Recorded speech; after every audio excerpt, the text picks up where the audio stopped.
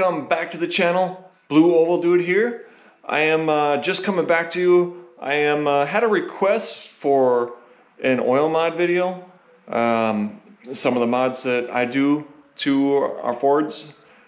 And if you don't know, I made a series of 3 different videos going into exactly all of the modifications I do to the oiling system on a Ford. And those 3 videos, someone said that it was copyright infringement and I was using their material, and YouTube took them down. So some dude named Paul Kane, who I don't know and have no idea of any of him or anything he does, but he tried to say that I was using his material and his copyrighted doing these oil mods. So whatever.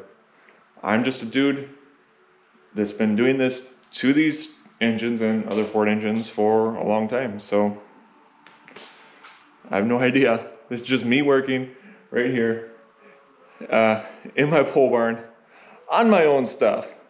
So I'm gonna get into this, and I've got this Windsor over here that's on the engine stand, and this one is already done, so I can't show you all the stuff. I've got an oil pump. I just so happen to have one oil pump sitting over here on the bench that I have not done yet. Maybe I'll do that sometime for a video. Right now, I'm not going to do it. So I'll just show you right here what has been done on the block and on the crankshaft. And we'll just go with that right now. All right, guys. So, all right. I will probably start off with the crankshaft here and just show you what was done to that, which is pretty simple stuff. So, here, we'll go over here, right here. All right. So, sorry about that. All right. If you can see right here, right there, these oil galleries have been chamfered on this crankshaft, on the mains, and on the rods. So this is one thing that I do to them, and I take, oh, not that one, sorry. I take a die grinder, double cut die grinder like this, or double cut burr I should say, and of course hold it very steady, and I just lay it down right across here with it running, not real high speed, but pretty kind of medium speed. I think I use about 30 to 40 psi right in there is what I'd run it on. And just, you have to be very steady so you do not mess up these journals. And if you need to get them ground, or you need to get them, I can't think of the proper term, but smoothed out, for some reason it escapes me at the moment. But anyway, before you take it to the machine shop, do this if it hasn't been done already. Chamfer right here on the rods, and the same thing. See, I just lay this down on here and get it done. And right here on the main. And just grind that out. And so that'll allow more oil flow to travel up to the rod journals. So that's what's done on the crankshaft. And now, over here on the block, I can show you what we got going on the block. I will grab a flashlight here so I can go over that. All right, and usually I start over here at the filter pad. And one thing I will try and get in there, but I'm gonna point it out and then I'll try and give you a shot. Inside of here on the oil filter adapter, this has the standard Ford adapter. My other engines, they have that T. Meyer filter adapter kit on it, and this one does not. And anyway, if you take off this filter adapter, inside of here, there's a bunch of sharp edges that can impede the flow. And this oil gallery is what feeds the entire engine block. The oil comes in the oil pump, which sits up here, gets pushed into this hole, comes out here, goes into the filter, and then it goes into here, and then it feeds all the oil galleries in the block. So I'll take a shot in here, see if I can show you anything of what's done in there. And I'll try, but I don't know if I can. It's just a hard shot down in there.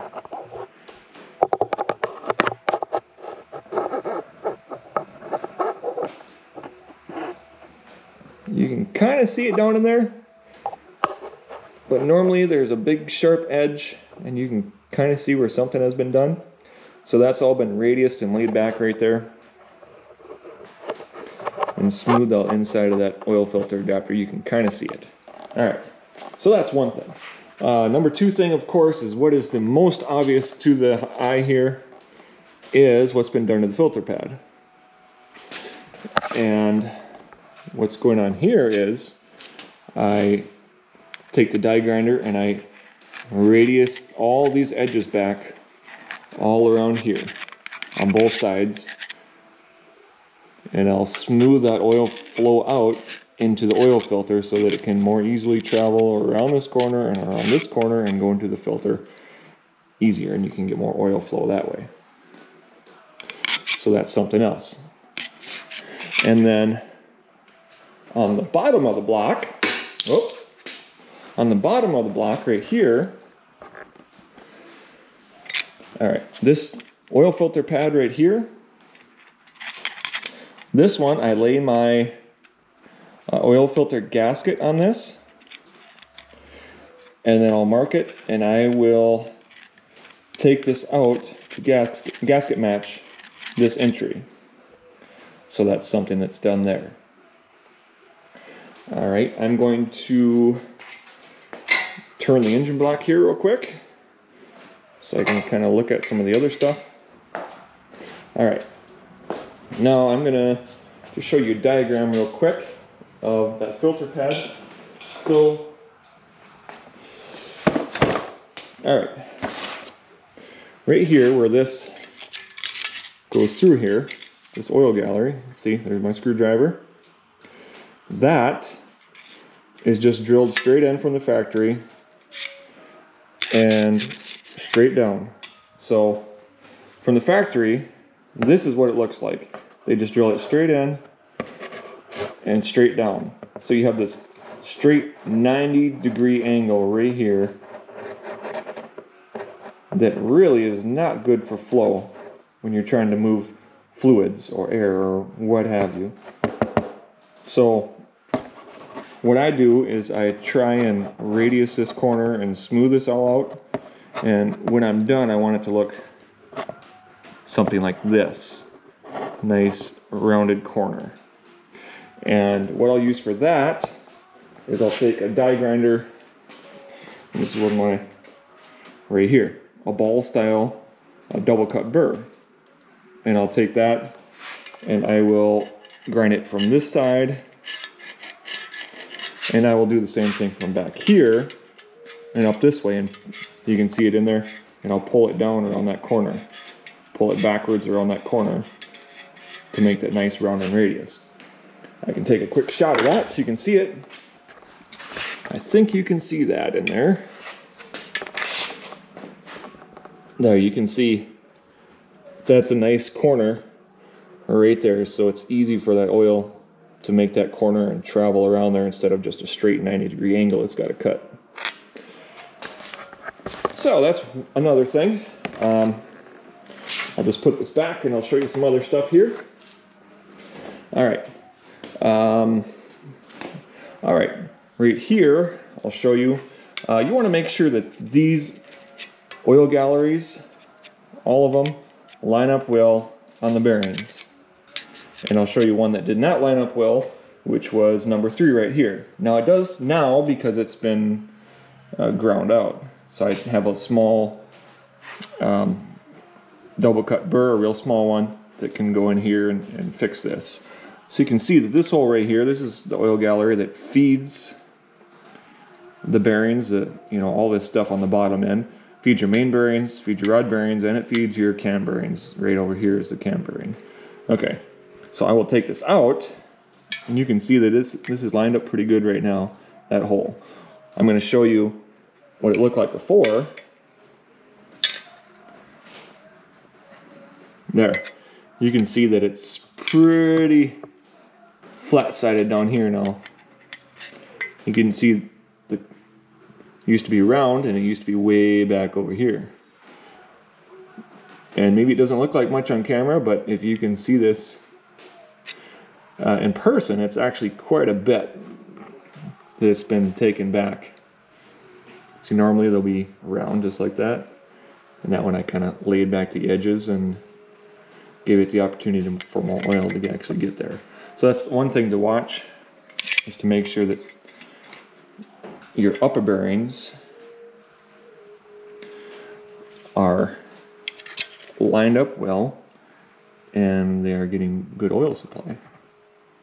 So there's that. All right, now we'll move on to another part, which is your oil drain backs. And right here is an oil drain back, and you can see that I've taken the die grinder and laid this back. See that? And radius this edge right here so that that oil wants to come down here and follow the back side of the block, rather than, I'd rather have it go here than falling onto the crankshaft and rotating assembly. And it can go back easier, you know, if we just lay that back. So same thing on the other side. Over there on that drain back, we do the same thing. Smooth that out. And of course, all right, I think I have to turn this over now to show you some of the other stuff. So I'm going to turn this block over real quick, and I will show you that. Kind of hard to do with one hand here, holding the camera. All right, here we go. Here we are on the top side of the block. So, on the oil drain backs, you can notice here that these are no longer just a straight edge right here. And this corner right here is normally raised up. So I lay that down and radius all of the edges and make this nice and round all the way around here. This is the back of the block, if you don't know. Same thing on this side. Lay this corner way down, because there's usually a little bit of hump here, and we want it all to drain back as easily as possible to get that oil back to the pan and not sitting up here. So this whole corner gets radiused, and I usually radius this one on the back of the block. Right here, these oil holes in the middle. I don't usually do these. I will do the front one. And here's a big one where for oil drain back, it's good to get more oil through here, so that it oils the timing chain a little bit more. It oils that distributor gear more, and that kind of stuff. So normally this hole is way up here. You can kind of see where the round part should be. Sorry about that. You can see where the round part should be. So I lay that way down, and I make sure to smooth this out and radius this edge right here so it's nice and smooth, so oil can get in there real easy. And if you're hitting the brakes or whatever, oil is draining down, it'll go through here a lot easier. So that's another area. Another area, I'll just show you this here, is, you may or may not see this on camera, I'll try and get it, but these drain back holes, where the heads bolt onto the block, this is oil drain back, what goes down through here. All right, so when you lay your head gasket on here and you mark it out, and if there is any that is overhanging, you want to radius that and make sure that none of that is covered up by a head gasket, and it's opened up so that oil can flow back easy on all four corners of the block. You can see this one is, yeah, can you see that? You can see right here, I hope you can see on camera that this has been radiused and it's a little bit larger. So that on the back of the block, same thing on this corner. Now you can see, kind of see the radius going on here that I've got. So that's been opened up. So oil drain back from the heads coming down, and same thing over on this corner here. And that oil drain down. All right. Of course, you want to smooth out and radius the drain backs that are on in your heads on the front of the head up here that matches up with this, and on the rear of the head that matches up with this. So you want to smooth those out, radius those edges. You want to make it so you get a lot of oil drain back as easy as possible. Get that oil out of the heads and back to the oil pan. On the front, I'll take you up here and show you real quick. On the front, up in here, right here, is oil drain back from that head that comes back. There it is, see it? That goes through the deck. This is how it gets back to the pan. So I will usually just take and radius this edge right here, and sometimes I will cut a little bit of groove right here in this area, because this is also where that distributor gear gets oiled, right in this area. So it doesn't hurt anything for some of that oil to go back there and oil that distributor gear up. And also the same thing on the other side. Right here is, there's that, drain back over there. So radius that, so that oil comes back and drains out as easy as it possibly can. And I believe that's all I can think of for right now. You know what? There is, before I go on and say anything else, talking about these oil galleries and pathways and all that, I want to, it kind of reminds me of a verse in the Bible from Matthew 7:13-14. It says, "Enter by the narrow gate, for wide is the gate, and broad is the way that leads to destruction, and there are many who go in by it. Because narrow is the gate, and difficult is the way which leads to life, and there are few who find it." So that's what I was thinking of today anyway, when I'm thinking about oil galleries and all this stuff, and narrow passageways and things like that. So the other part of this is, of course, your oiling. All right, your oiling.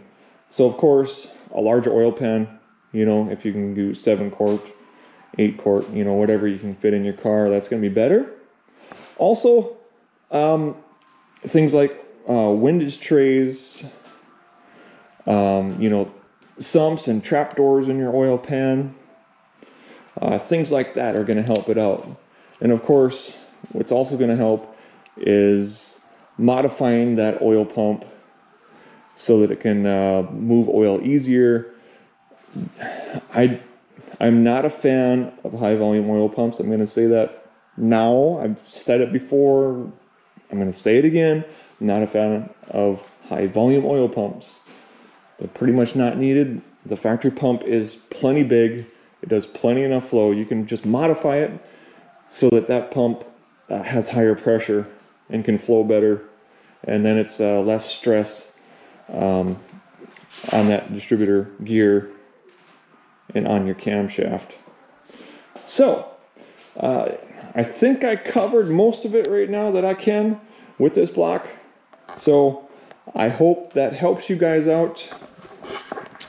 1 second here, guys. Flipping this back on so I can see myself again, because I can't see myself right now. There I am. All right. So, guys, remember to hit that like, share, and subscribe. And you can also check out on Instagram. Once in a while, I put on some pictures on there. And if you need to email me, 472capri@gmail.com. All right. Until next time, keep wrenching, keep racing, keep having fun with your hot rods, guys.